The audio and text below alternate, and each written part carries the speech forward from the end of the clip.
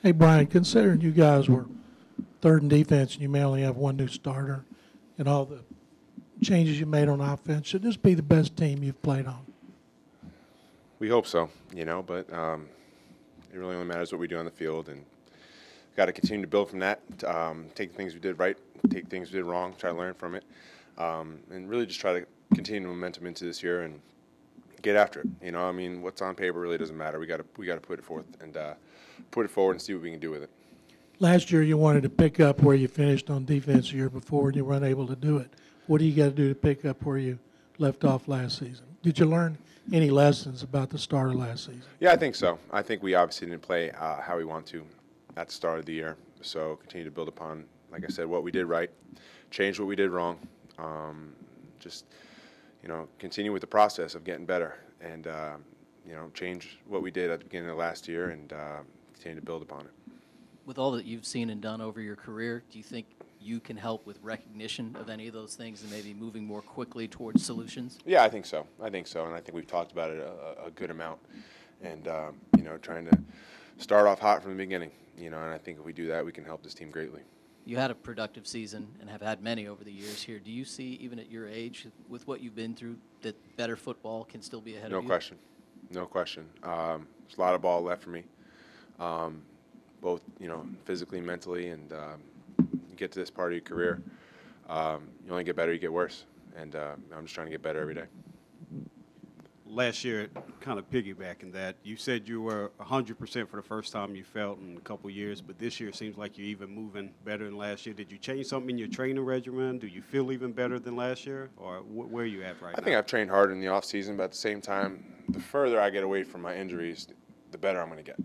And I'm going to continue to heal and get back to where I was and, not worrying about rehab or injuries or trying to figure out what's wrong with my body. But instead train like I was able to, train like I'm used to, and continue to build momentum and, get to where I need to be again. And if I can, I think I can help this team greatly. Coach alluded to your training changing over time from when you first came in the league until now. Yeah. In what ways has it changed, and in what ways do you work on things to preserve your body in the season? Well, I'm doing extra every single day. There's really no days off for me, and I think that's just for anyone at 29 years old and 8th year in the league, and especially as a middle linebacker, you have to work at it every single day. Like I said, you're either getting better or you're getting worse, and I'm trying to get better every day. And I think if you can classify my training now as opposed to my rookie or second or third year in the league, it's a lot more athletic now, athletic training, and I'm running a great deal more and know that it's hard to stay in shape. It's hard to get better at this age, but if I continue to work at it every day, I will. Keeping Vrabel here, keeping continuity with the coaching staff, keeping continuity with a lot of the personnel you're going to be playing alongside over this offseason, have you seen some value in the continuity? Yeah, absolutely. I think just the familiarity of having everyone together in a similar system and being able to build upon that only helps. And, there hasn't been really any change in the past couple of years, and it's helped the guys. And like I said, everyone's more familiar with each other and the system, and, it's easier going into every year. Were you excited when you heard Vrabel was staying? Yeah, absolutely. Him and I can butt heads sometimes, but I wouldn't want anyone else in that room leading us and being our coach. So, he's a great coach to play for. I mean, he's extremely smart, tough, he's got grit, and just rubs off on us. And, I know we all appreciate him in that room. Last year, a lot of the people with Hard Knocks and the national media and fans got to see your personality, how you rib on some of your teammates. Yeah. With all JJ's doing, the CMT Awards, any of that, do you give them a little bit of a hard time? Sure. Sure? Sure. Yeah, anything absolutely. you want to share? No. He knows it. We know it. We like giving him a hard time, but it's all well-deserved credit and fame for him. So, but if there's something a little out of line and we feel like maybe that's not 100% him, we'll let him know about it or have a group text and maybe share with each other, including him. So, with the fame comes a little bit of hard times too, but he'll get over it, and I think he's doing all right. Have you ever used any of this GPS tracking stuff in your own personal? Yes and no. I've tracked my heart rate while I've been training and trying not to exceed a certain level in certain times of the year, and just be real conscious about, where I am and my recovery and all those kind of things. But, as technology advances, I only see it helping us more and more and more teams using it. So, I think it's only going to benefit us. The sports science guy, because when you came into the league, you were more advanced in like training than most players on Yes. what you ate, trained and all that.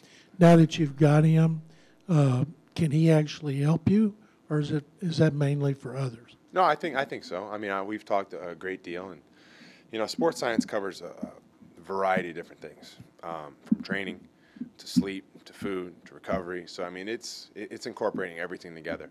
So any little bit of knowledge that we could talk about or he can share with me only helps myself and other teammates. So you can never learn enough, and especially when it comes to football, the human body, and just the recovery process, because we know it's a race to be as healthy as you possibly can to the next Sunday again, sometimes Thursday.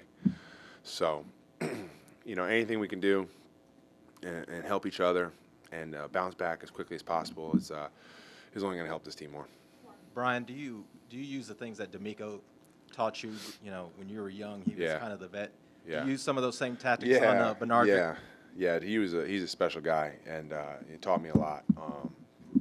Just a very wise veteran, and just about the way he approached the game. And I think the number one thing with him is he never got.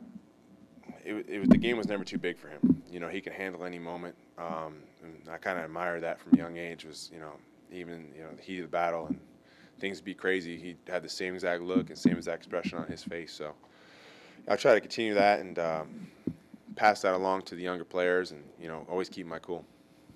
You feel like you and Bernard are getting it? Y'all are going year 2. Yeah, it's a similar bond. It's a similar bond that we're starting to form, and it's fun playing with him. I like watching him develop.